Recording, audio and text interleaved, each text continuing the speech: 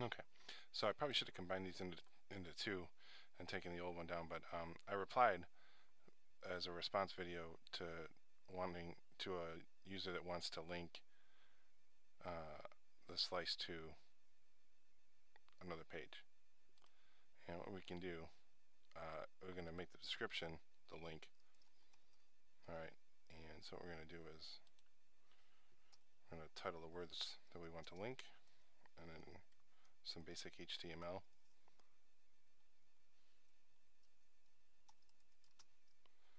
Alright, and then we put the destination link right here. Alright, and then we click save, close,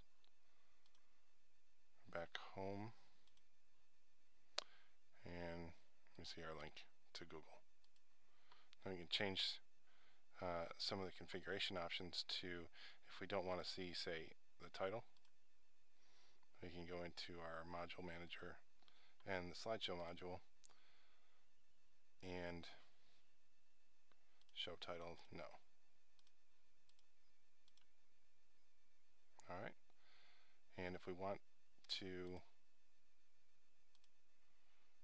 add styling to that, we can as well.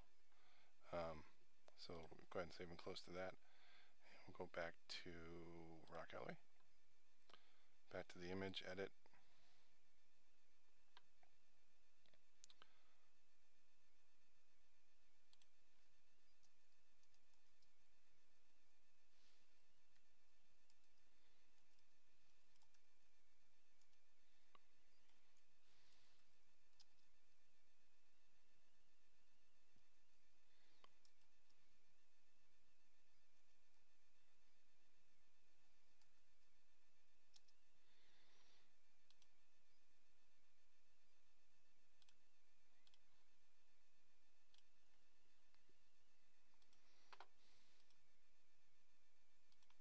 and you notice that the size of the font got much bigger.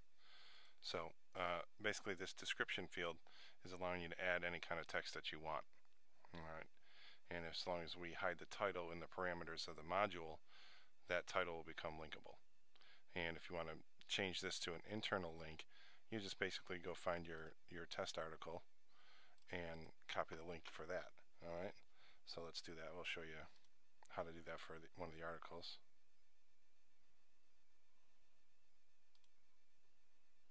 And the easiest way to do that is to link the image to the article.